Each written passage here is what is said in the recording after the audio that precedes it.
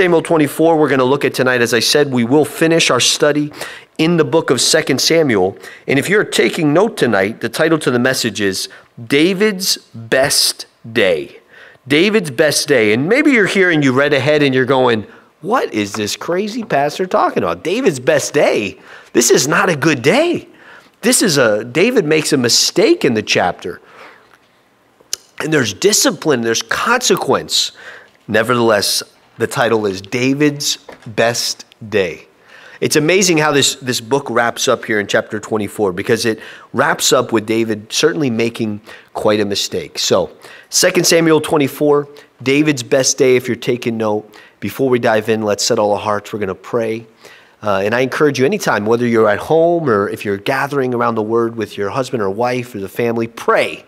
Pray, because obviously the enemy always wants to dive into those times and try to tarnish them. So Father, we pray tonight, Lord, as we gather as a church family, Lord, as brothers and sisters in Christ under our great high priest, our great chief shepherd, you, Jesus.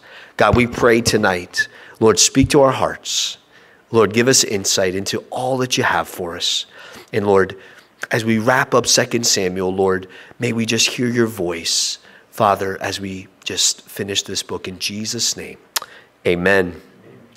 Now, it's amazing to me, David in the chapter before us, most scholars believe he's around 70 years old, possibly older at the time. But I believe David is still really just learning. And I believe in the chapter that's before us tonight, here, 2 Samuel 24, I believe we're almost going to see David finally have that once in a lifetime, like, aha moment. We're going to see, it takes till 70 years old. This is a man after God's own heart. He's already failed many times. He's had many victories. But I believe in the chapter tonight, this is actually one of the greatest days that David will ever experience. I think if you and I get to heaven and we talk to David and you say, David, what is the biggest thing that ever happened in your life? What is the experience you remember more than anything else?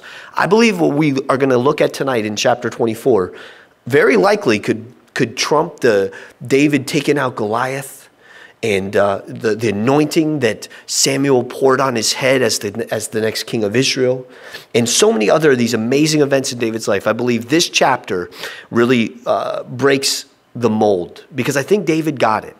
You know, a lot of following the Lord and growing in your walk with the Lord, I believe it's like riding a bike. How many of you guys can remember learning how to ride a bike? Some of you guys are a little older. You're like, I don't remember, you know. But, you know, learning to ride a bike, it's amazing. Following the Lord is like learning to ride a bike. You know, there comes a point where you just got to dive in, right? You remember, you know, teaching your kids, you know, my older kids know how to ride the bike. I'm going to have to do this again with Selah. My goodness, I'm going to need, probably my wife will do it, or one of my kids will teach her. But, you know, it's amazing. I remember teaching them how to ride a bike. You got on there and they were struggling and they, you know, you got me? Yeah. You got me? Dad, you got me? Yeah, I got you. I got me. And I'm the dad that goes, I got you.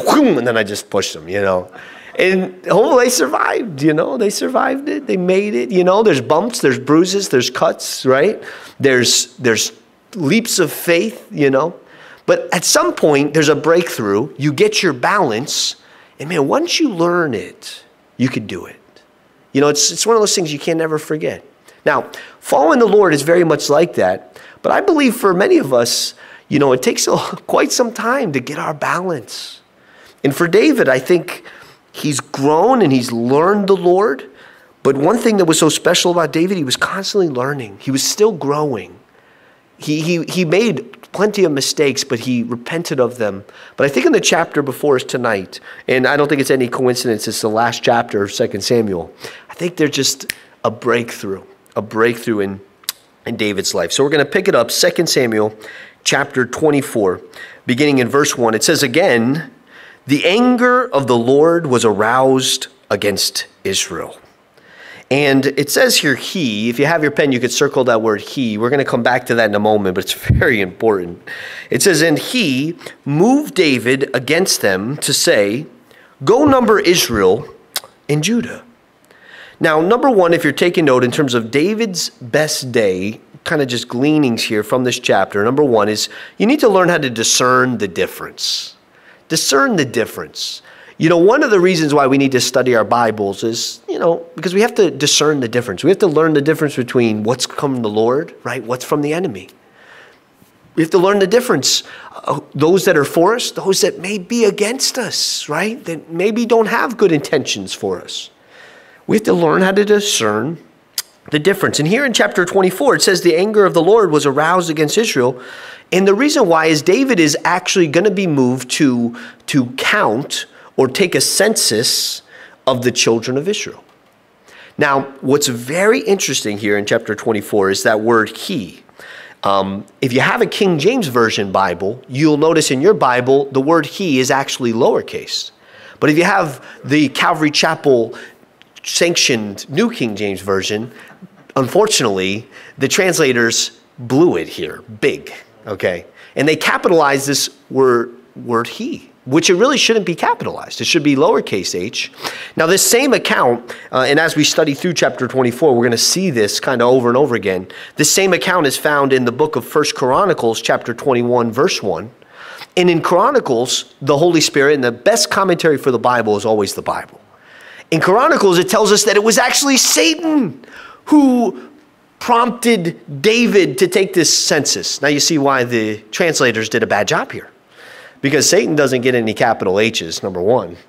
Number two, they're insinuated that God was the one that did this. And it's just not really accurate. Even for you Bible students, some of you probably know this, some of you don't. In the Hebrew, there's no capitalization. It doesn't work like that. So we only get the capitalization in the translation to that English Bible. But it should not be capital H here. You see, it was the enemy here who is going to prompt David to do this thing. And the enemy often will do this. He will prompt us to do something that will try to get us to the place where we can do this apart from God. See, that's the motivation behind David counting the people. It's self, right? It's pride. It's the idea to see how strong we are now as a nation. And David is being prompted by the enemy to do something that would cause him to feel like, now I can do this apart from God's help. Guys, listen, the Holy Spirit will never point us in that direction. Never. The Holy Spirit is actually trying to, the more we mature in our walk with the Lord, get us to the place where we're actually more dependent on God. There's never a point where God wants us to get to the place where we're like, Lord, thank you for all you've done. I really appreciate it. I got the rest from here. That's not the Lord doing that. He's not making us more self-sufficient apart from him. Does he want us to be responsible? Yes, of course he does. Does he want us to be industrious? Of course he does. I believe God wants us to take what he's given us and do the best we possibly can for him, not just sit around and, twiddle our thumbs. He wants us to be active in our walk with the Lord, whether it be in sharing the gospel, praying for people, serving the Lord in the body of Christ, learning God through the word of God. We should be active in these things. We should be assertive, I might even say, in some of these things. But he doesn't want us to get to the place where we're doing it in our own strength. But Satan here prompts David to count the people. And David is going to make a mistake here. He's going to respond to it. Look what happens. Let's move on. Verse 2, it says, so the king said to Joab, remember Joab here, the commander of the army who was with him, it says, now go throughout all the tribes of Israel. So David is telling Joab, he says, go throughout all the tribes of Israel from Dan to Beersheba and count the people, that I may know the number of the people. Verse 3, and Joab said to the king, now may the Lord your God add to the people 100 times more than there are. And may the eyes of my Lord the king see it. If you have your pen, underline this. But why does my Lord the king desire this thing? Listen, whenever someone like Joab is the one who's setting you straight biblically, you know you're in trouble, man. I mean, how many people have we seen Joab just flat out murder? But Joab even knows this is not what God wants. It's number 2, if you're taking note in terms of David's best day. And you might be going, this doesn't sound like the best day David could have ever had. You'll see. You'll see as the chapter unfolds. Number 2 is you need to let God lead. You really do. We got to let God lead. I do think we need to be ambitious. We need to be assertive. We need to be proactive in our walk with the Lord. We need to be praying for people. But in the midst of that, there is a way to do that and still let the Holy Spirit lead. It's kind of part of the discipleship process, whether it be physically, a man or a woman with another man or another woman, discipling and encouraging and mentoring, or whether it be how God does it with us. It all starts off with parenting. The beginning of a spiritual discipleship process is parenting, really. You're at the beginning, somebody gets saved, you're teaching them, this is what's right, this is what's wrong. It's spiritual parenting. No, don't touch that. No, don't put your hand on the stove. It'll burn you, right? You don't want to do that anymore. There's a reason why the Bible calls it sin. It's not going to benefit you. Spiritual parenting. But then as you move on, now it becomes more spiritual mentoring. They're starting to get the not to do the foolish things. And now you're beginning to teach them the wise, that they become wise. But then at the end of it, it turns into partnership. Now you're doing things together. You're doing it. They're walking alongside of you in these things. They're beginning to be able to be used to the Lord as well. It's exciting. It really is. It's such a natural process. And it's exactly how our walk with the Lord is. It's exactly. At the beginning, he just flat out says, no, don't do that. You need me.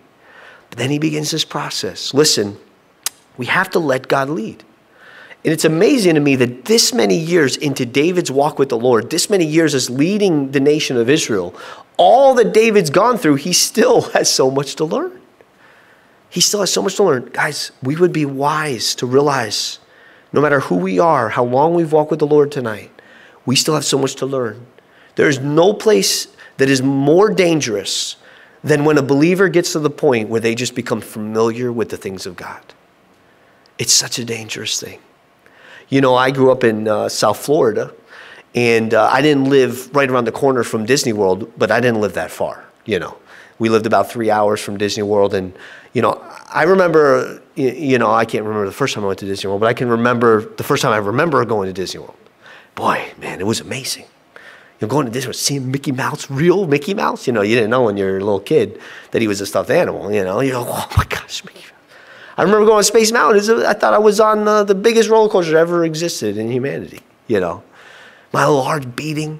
But man, the 3rd, 4th, 5th, 6th, 7th, 8th, 20th, and some of the kids are pretty jealous here. Some of the adults are like, I've never been. Don't worry. But the 50th time I went there, and I've probably been there that many times, I was like, oh, there's Disney World. Now we're here. Great. This is Disney World. Yeah, well, there's Thunder Mountain. Great. It's amazing. You get familiar. I was familiar with it. You see other people come in, they're like 60-year-old adults, and they're like,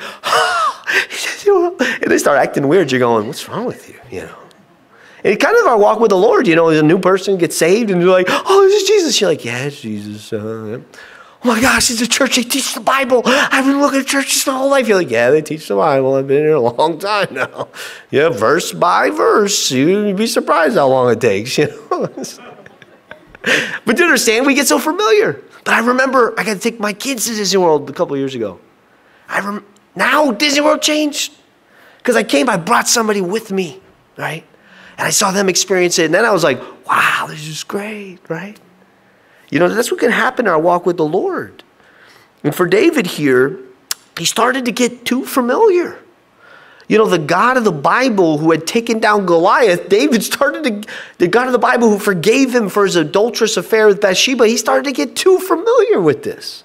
Yeah, God forgives anything, yeah. Mm-hmm. Boy, does it have consequences. We need to be careful of this. We need to be careful of this. And David, he fell prey to this. We're all so vulnerable to this. I believe the body of Christ today is so vulnerable to familiarity with Jesus. And we're gonna die, or we're gonna experience the rapture of the church. We're gonna see him, and I'll tell you, in that very moment, we're not gonna be familiar. We're gonna be on our faces, the glory of God. I think we need to pray about this. Say, Lord, keep us from getting too familiar with you. It's one thing to know him, but it's another thing to just start to take him for granted. We don't want that. I know I don't. We don't want that as a church. And certainly living in a world, in a region where so many people are living apart from Christ, and the Lord's great plan to save them is choosing us, which is crazy to me, but it is his plan. we should not be getting, complacent and familiar. We should be saying, Lord, keep me fired up for you, right? And David, though, did this. So if David fell complacent to this, so can we. Let's move on. Verse 4. It says, nevertheless, the king's word prevailed against Joab. So Joab was trying to talk sense into King David, which, as I said before, is just crazy. And against the captains of the army. Therefore, Joab and the captains of the army, look at this, went out from the presence of the king to count the people of Israel. Verse 5, and they crossed over the Jordan and camped in Aroer on the right side of the town, which is in the midst of the ravine of Gad, and toward Jazer. Verse 6, then they came to Gilead, into the land of Tatim Hodshi. They came to Dan John and around to Sidon. And they came to the stronghold of Tyre, and to all the cities of the Hivites, and to the Canaanites.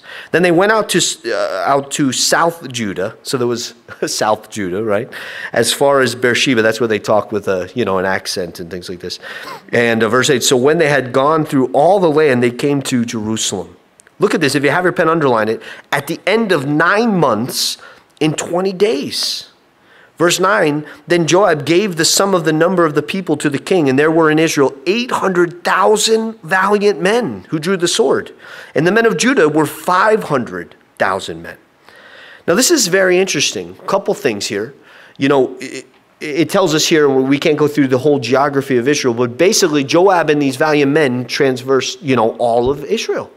They go to Israel north and then Judah in the south, and they move through this whole region systematically, but it says it took them 9 months and 20 days. Now listen, I hope and pray that before Jesus returns, I can lead a trip to Israel here with the church. I mean, it's life-changing. It's so wonderful, and it changes so much about even your study of the Bible. But I can tell you this from being there, it does not take 9 months and 20 days to get through Israel.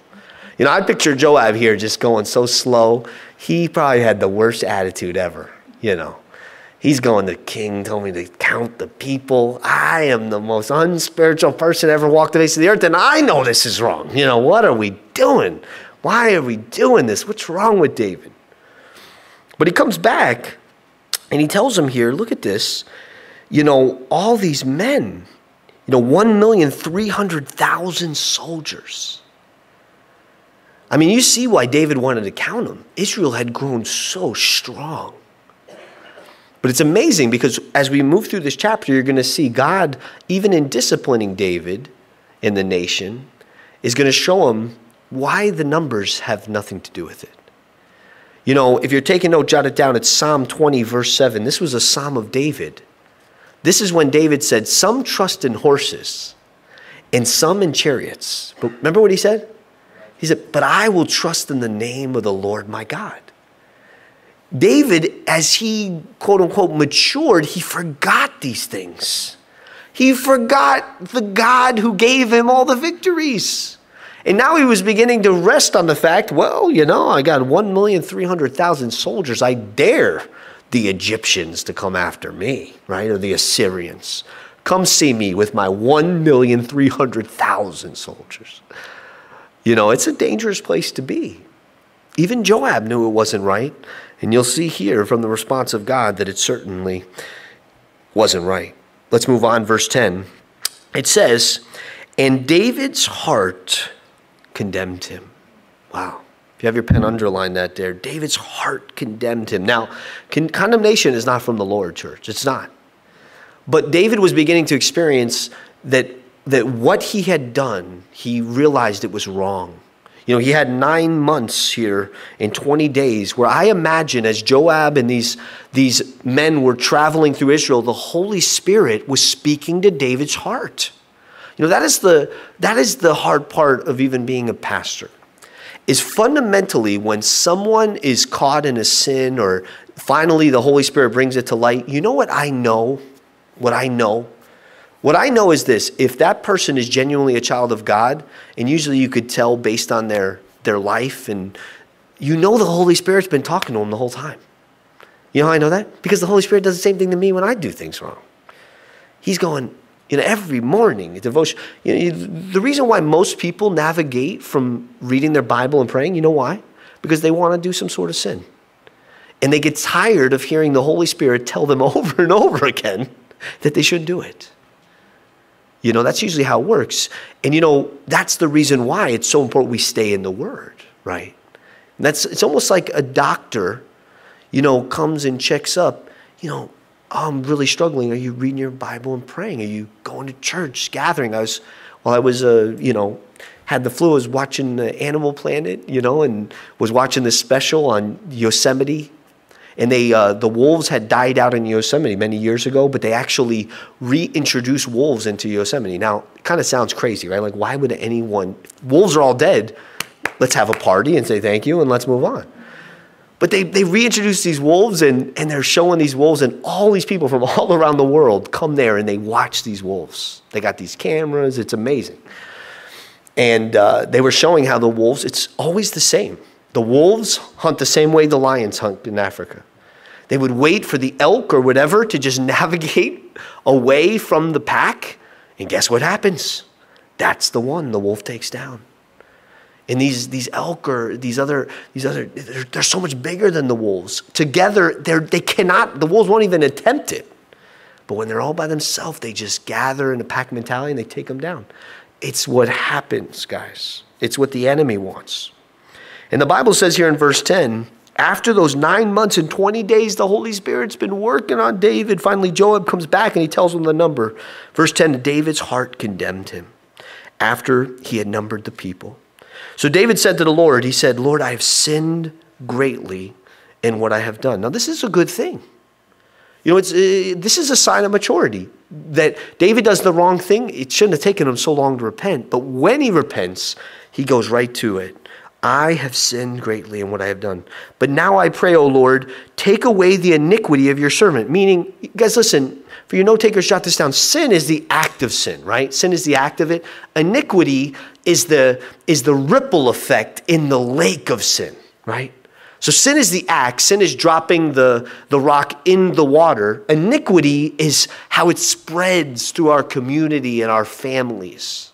You know, we have a very small understanding, so little, such a small understanding of the impact we have on the people around us. I mean, if you never tell anyone about Jesus, if you are the most lukewarm Christian that has ever walked the face of planet Earth, you still have the presence of Jesus Christ inside of you. You have an effect on the community. Just our presence in this region preserves the community. Just our presence. When the rapture happens, man, all hell is going to break loose because God's out of here.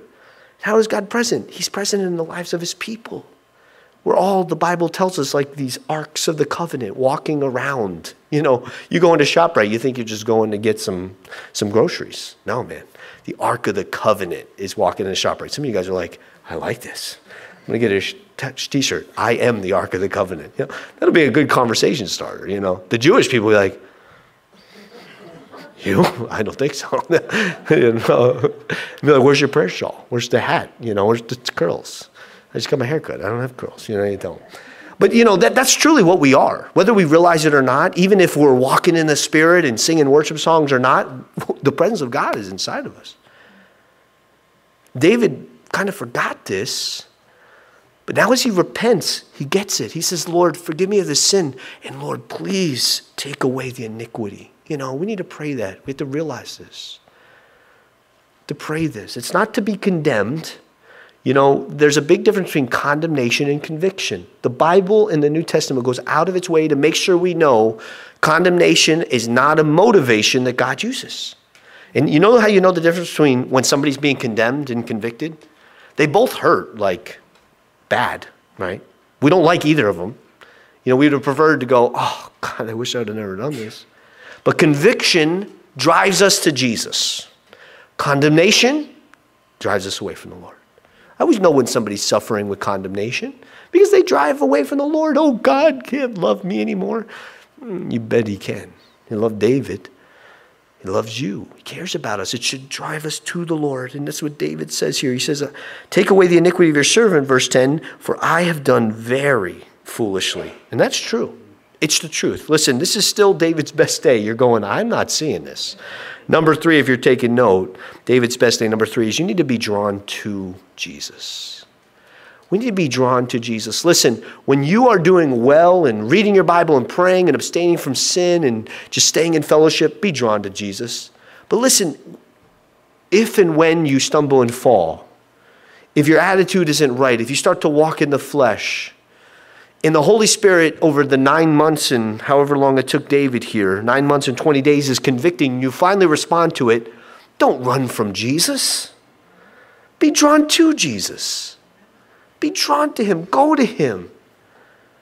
Listen, like Paul says, nothing can separate us from the love of God that we have through Christ Jesus. We need to go to him. You cannot allow the enemy to condemn you. You just can't allow it. Here at Calvary Chapel, we try to go out of our way to share with you your identity in Christ, who you are in Christ, what God has done on our behalf. Listen, none of us are going to go to heaven because we deserve it. Not one of us. Billy Graham didn't go to heaven because he deserved it. Pastor Chuck didn't go to heaven because he deserved it. It's the blood of Jesus.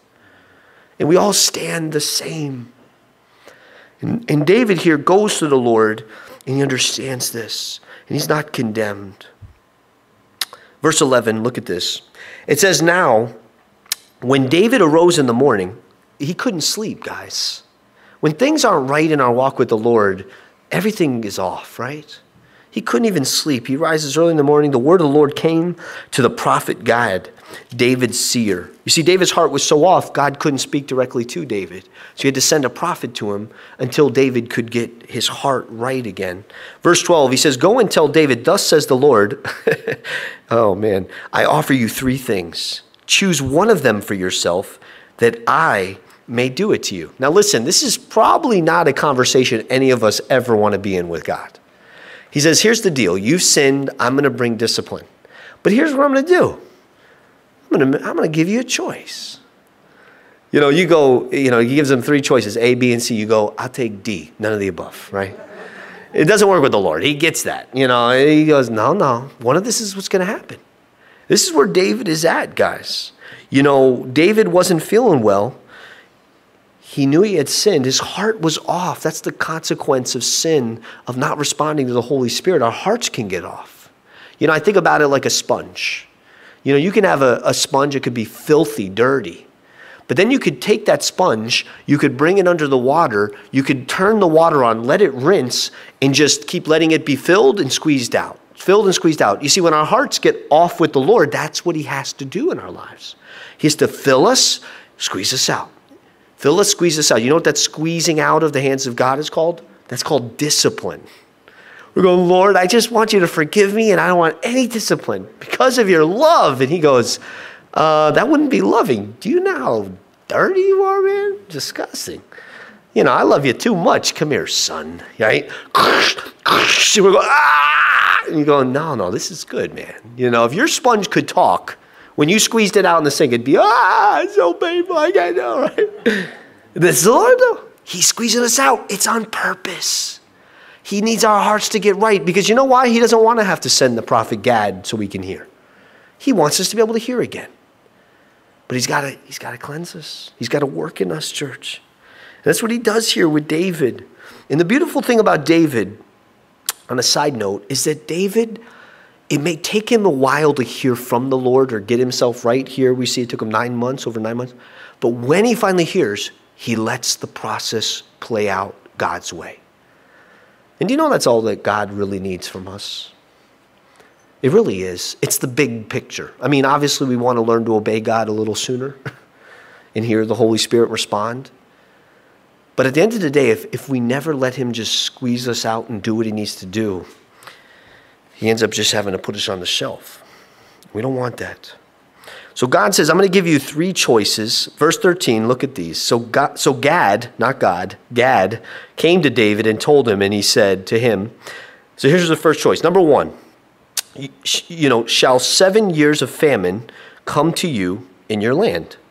So David's like, okay, all right, there's one choice. Number 2, or shall you flee 3 months before your enemies while they pursue you? Now, David's thinking, I've done this before. I know what this is. I'm picturing David right now crossing this one off the list going, no, I know I'm not going to pick number 2. Or number 3, shall there be 3 days plague in your land? Now, consider and see what answer I should take back to him who sent me to God. Verse 14, and David said to Gad, I am in great distress. Yeah, I bet you are. This is like a picture of a parent with their child. The kid got caught with his hand in the cookie jar. He's about to get disciplined. The dad puts him on his knee and says, all right, here we go, sonny. I give you a choice between three. You can either, one, right, get a whooping. Number two, you got a, 2 weeks grounding. Or number three, you got to shovel all the driveways of snow in the entire neighborhood. Right? It's like, what do we do? And they're in great distress. That's where David is. That's where we are at times, guys. We're in great distress, but the Lord's still in charge. Please, he says, let us fall into the hand of the Lord. For his mercies are great, but do not let me fall into the hand of men. Can I tell you something? Ding, ding, ding. Right answer, right? That is the way to go. You want to learn from the Bible? Learn this from David. When you did something wrong and the Holy Spirit is saying, there's going to be consequences, this is what you do. Lord, I trust you. Whatever you think is best. It's almost like cheating. It really is. God says, oh, you get it. Now, God notice here, because he doesn't raise pampered children, he doesn't go, wow, that was a great answer. Come on, let's go to dinner. We're not going to do anything, right? No, there's still consequence. But man, it does move the heart of God. It certainly does. It certainly does. He says, let us fall into the hand of the Lord. Let us fall into the hands of the Lord. And we need to have hearts like that towards the Lord. Verse 15, it says, so the Lord sent a plague upon Israel. So that's the one that God chooses, the third option here. From the morning till the appointed time, from Dan to Beersheba, look at this, 70,000 men of the people died. There's still consequence. And when the angel, look at this, stretched out his hand over Jerusalem to destroy it, the Lord relented from the destruction and said to the angel who is destroying the people, it is enough. Now restrain your hand. And the angel of the Lord was by the threshing floor of Araunah, the Jebusite. Verse 17, then David spoke to the Lord when he saw the angel who was striking the people and said, surely I have sinned and I have done wickedly. But these sheep, what have they done? Let your hand, I pray, be against me and against my father's house. Look at this. Now, a couple of things, if you're taking note to jot down there. Apparently, in this time of discipline, David has a keen insight into the spiritual realm. He actually, the Bible tells us here, sees this angel of the Lord with his sword drawn, wiping out these people. I believe there's purpose in this. What had happened in David? What was his mistake? His mistake was he began to think his strength was in the numbers of his military. God now has David seeing, even during his time of discipline, he's teaching David something. There's purpose in it. You see, discipline from God is always about direction. It's not just meaningless. There's purpose behind it. And he's showing David, one angel with his sword drawn wiped out 70,000 of your valiant men. It was nothing. You see, there was a time in David's life where he knew this. David had lost this. He had put too much trust in the arm of man and the strength of man. Can I say this today, church? We need to remember this. We need to remember this as God's people. God has done so much in our lives individually, in our families. And he's restored so much. He's blessed so much. I know so many of you and what God has done, how he's restored you. You're in the midst of restoration. He's doing the work. And the great fear is this, I believe from the heart of our God, it's like what we see here with David, is that we would get to the place where he's blessed us, and rather than early on, our hands were so open, we were just blessing and giving and just free in these things, and now all of a sudden, we start to possess the things of this world, right? And God's looking on going, I'm the one that gave you everything, right? Your brain didn't even work before you met me, I did this. Now let me keep doing it. For David here, he started to trust in man. He's the one that wrote the verse. Some trust in chariots, some in horses, but I will trust in the name of the Lord my God. See, we need to continue to trust in the Lord. How did David forget this? What happened? But see, David now, in the midst of all this, you see at the end of these verses here in verse 17, he says, I have sinned. And he says, but these sheep, what have they done? See, David begins to pray for them. David, even here, in the midst of his discipline, begins to pray with the heart of Jesus, of the Savior. Remember Jesus on the cross? He said, Father, forgive these sheep, Lord. They don't know what they're doing. That's the heart of God. You know, even if a brother, a sister, a friend, a neighbor, somebody we know and love gets caught in a sin, you know, we have to deal with it biblically, and I'll tell you this, God will deal with it, but we still have to maintain, we have to protect our hearts, right? We have to say, Lord, forgive them, right? Lord, work in them. Lord, show mercy to them, right, as you have with me. And David begins to do that. And let's move on, verse 18. It says, and Gad came that day to David and said to him, go up, erect an altar to the Lord on the threshing floor of Araunah the Jebusite. Verse 19, so David, according to the word of Gad, went up as the Lord commanded. Verse 20, now Araunah looked and saw the king and his servants coming toward him. So Araunah went out and bowed before the king with his face to the ground. Then Araunah said, why has my lord the king come to his servant? And David said, to buy the threshing floor from you, to build an altar to the Lord, that the plague may be withdrawn from the people. Now, number 4, if you're taking note, we're almost done here in terms of David's best day. And listen, this is when David's day starts to change. You see, he's going through the discipline. He's obeying the Lord. He's fallen on God's mercy. He's saying, Lord, whatever you have for me. And then the prophet comes to him and says, all right, God came to me and told me to tell you to build an altar. In David's mind, he knows an altar means it's finished. It's over. Number 4, if you're taking note, David's best day is stay at the altar. See, the only way, child of God, listen, the only way we lose, the only way we get off, the only way the enemy starts to manipulate us and in so doing work in our minds to get us to defeat ourselves is if we leave the altar. That's it. You see, for David, he had to wait for the prophet to come and tell him, build an altar. I'm telling you, when David heard the prophet say, now it's time to build an altar, David knew, oh, thank God, it's over. You know, the grounding is over. The spanking is over. Whatever it is, the discipline is over. When God says build an altar, David knows it means a couple things. It means blood, it means sacrifice, and it means atonement. The word atonement means at-one-ment. See, understand, for David and the children of Israel, for even Gad, they understood what it was to go to an altar. A man would take an animal, a lamb. They would bring it to the temple, and the priest would inspect the lamb, right? The priest wouldn't inspect the man, but inspect the lamb. See, David understood this. You know, just by simply showing up and coming to the altar, you know what it is insinuating? It was insinuating that you were a sinner. Publicly, people knew. Oh man, this guy, my goodness. If I had a quarter for every time he went to the altar, be a multi-millionaire. It's like, where does he even get these sheep from? He's probably stealing them, bringing them, asking the Lord to forgive them, killing, I mean, but just by going, there's probably many going, yeah, I went to the altar a couple of years ago. That's all I needed. The Lord's going, I was like, should have went to the altar. It's not true. You see, we all need the altar. That's the big secret. That's why Pharisees don't work. Because you're not that fair, you see. You need Jesus. When David heard about this, he knew what it meant. He knew it would be a sacrifice. And he knew that the lamb would be killed, but it would be a sacrifice. And it would be over.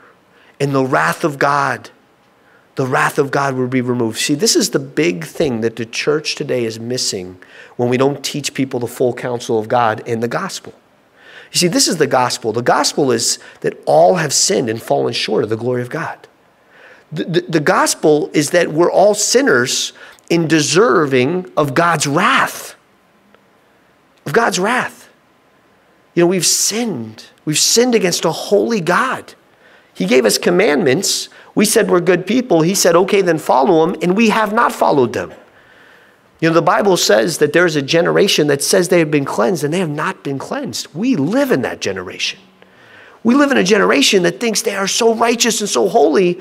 And I'm telling you, we live in the most unholy generation maybe ever. And yet everybody's going to heaven, right? We're all Christian. No, it doesn't work like that. Because in order for God to be good and God to be loving, God has to be just, right? We understand this. If a rabid dog came into my house with foam coming out of their mouth and was ready to attack my children, I wouldn't be a good father if I said, you know what? Not a big deal.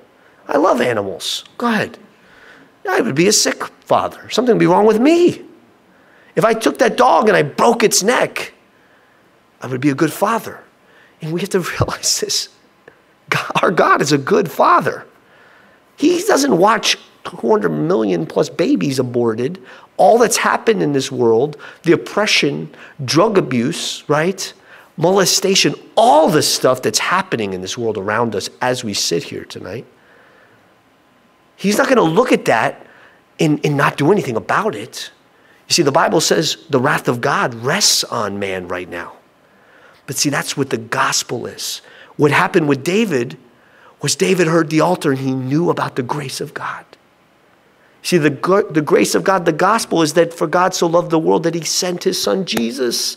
Jesus was the lamb and he died in our place. And when we believe on him, guess what? The wrath of God no longer is over us. We're no longer under the wrath of God. We're children of God. We've been set free. David understood this. And Araunah, if you read in Chronicles, apparently Araunah, this man, also saw the angel, and he sees it. Now, David comes to him and says, I need your threshing floor. I want to buy it from you. Araunah, seeing this angel with the sword drawn, killing 70,000 men, Araunah says, there, take it. Whatever it needs to happen to get this plague off of Israel, I'm on board. Take it, right? And I love David's response, and we'll read to the end of the chapter. Now, verse 22, now Araunah said to David, let my lord the king take and offer up whatever seems good to him. He's like, please just get this giant angel from killing everybody. Look, here are oxen for burnt sacrifice. He doesn't say here's my land. He says, here, take my oxen, right? But for burnt sacrifice, threshing implements, the yokes, the oxen, for wood. He's like, whatever you need, you have it. You take it. Just get this angel out of here, David. I don't know what you did. Verse 23, all these, O king, Araunah has given to the king. And Araunah said to the king, may the Lord your God accept you. You know this man Araunah is special. You can hear it in his voice. Because he doesn't just say, David, you stupid idiot king, look what you've done to us. Just do whatever. He speaks to David, understanding that David has obviously done something wrong. I mean, it's pretty hard to miss that, right? That's the funny thing about sin. People are like, I think nobody knows. Everybody goes, of course I know. Are you kidding me? It's so obvious. Look, it's like there's like a boulder standing on top of your head right now. We see, we know. But the Araunahs deal with it with grace. And they understand, I'm a man just like you. And he says, may the Lord your God accept you. Verse 24, then the king said to Araunah, look at this. He says, no, but I will surely buy it from you for a price. If you have your pen, you might want to underline this. Nor will I offer burnt offerings to the Lord my God with that which costs me nothing. You want to know what makes David David? It's not that he was sinless. It was this. This is the stuff that made David David. He says, I'm not going to offer the Lord something that costs me nothing. I don't know how I would have responded. I says, wow, I might have said, well, this is really the Lord. This is great. Not only am I going to be able to sacrifice and get the judgment office, it's not going to cost me a penny. Araunah, the Lord is going to bless you, right? You can almost see yourself going through it. But David says, no, I'm not going to offer the Lord something that doesn't cost me something. That's what worship is. Worship costs us something. Our lives, to follow Jesus, it's going to cost you something. It's part of the danger of some of the messages we're hearing in Christendom today. You could follow Jesus, you could still be close to God, and it will cost you nothing. It's not what happens. It's not true. I'm not saying, listen, what it has cost me to follow Jesus, I have been paid back times 1,000,000. It's not a fair bargain here. But did it cost? Yes, it will cost you something. There will be people that you will love in Jesus' name. They'll be cursing in your face going, what is going on right now? And that cost you something. But you know, this is what it is to follow Jesus. If they did it to the master, what do you think they're going to do to the servants? You know, Jesus came to serve and to love, and this is, you know, and to treat them too good. It's part of it. But David says, I'm not going to offer to the Lord that which cost me nothing. So David bought the threshing floor and the oxen for 50 shekels of silver. And David built there an altar to the Lord and offered burnt offerings and peace offerings. So the Lord, look at this, heeded the prayers for the land, and the plague was withdrawn from Israel. It's number 5 if you're taking note, and we'll wrap up here. David's best day, and obviously this is where it happens. Number 5 is give God your best. Give God your best. This is a secret of following Jesus. It really is. I want you to imagine for a moment, you invite Jesus to your home for dinner. You invite him over and he says yes. Now Jesus is coming to your house for dinner. As Jesus comes in, you open the door, you're like, oh my gosh, honey, it's Jesus. He's there. He comes into the house. Do you go over to the fridge, pull out some Tupperware, be like, how many days ago, honey, did we make this? You know, was this 2 or 3 days ago? I think you'll like this. You know, it's a little old, but, and then you take it out, you pop it in the microwave, you'd be like, dinner will be ready shortly. Like, really, none of us would do that. Hopefully, right? We wouldn't, though. We wouldn't do that. We would make him the greatest meal we know how to make. And we would want it to be fresh and hot and ready and prepared and him to sit there. This is the heart of David. This is the heart of David. Though he has sinned, though he's made mistakes, though it took 9 months for the Holy Spirit to finally break through to him. What are you doing? When he broke through, he says, no, I'm not going to give God something that cost me nothing. You know, in 1 Chronicles, and I encourage you, read that, you know, chapter 21, verse 26, it tells us that when David built the altar and offered the burnt offerings, that fire actually came from heaven and consumed that altar. You know, and I think something happened in David's mind that moment, in his heart. It was a transition. You see, he realized something. This is the sacrifice that God desires, a broken and contrite heart. That's it. That's what God wants. Something that costs us something, brokenness. He doesn't just, you know, God's desire isn't to be like, I just love just whooping my kid until he gets it. That's not the heart of God. What he wants is brokenness and contrition in our hearts. Saying, Lord, this is an act of worship. It cost me something. I am sorry. Lord, I want to follow you. Lord, this is difficult. There are challenges within me and without me. But Lord, I want to follow you, Jesus, and I offer this to you as an act of worship, Lord. Whatever it is, we do it. And I'm telling you, the fire will come from heaven and consume that sacrifice. And when that happens, that all of a sudden, you get your balance and you start riding the bike. And you never forget, you know, and I've said this to you guys many times, usually not Wednesdays, but usually Saturdays moving into Sunday, I usually pray this prayer, and I read this many years from a pastor. He said he would pray that for all the people, because he would remember when he didn't yet know that no matter what he had done, or wherever his heart had been, he remembered when he didn't know that he could just go right back to Jesus, and that there was a sacrifice in the altar, and he could be completely forgiven and just walk with the Lord freely.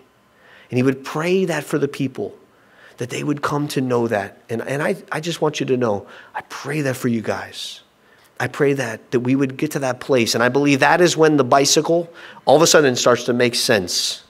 And we're trying so hard to learn how to ride. We're doing our best. We're reading our Bibles. We're praying. We're trying so hard. And then all of a sudden one day, oh my gosh, I got it. You know, and then all of a sudden this great difficulty turns into, I'm riding my bike, you know, and a beautiful day out. It's easy. It's a leisurely activity. And that's what it looks like to walk in the Spirit. By grace through faith, we have been saved, not of works. David was a man after God's own heart, and this is what it looks like. Amen?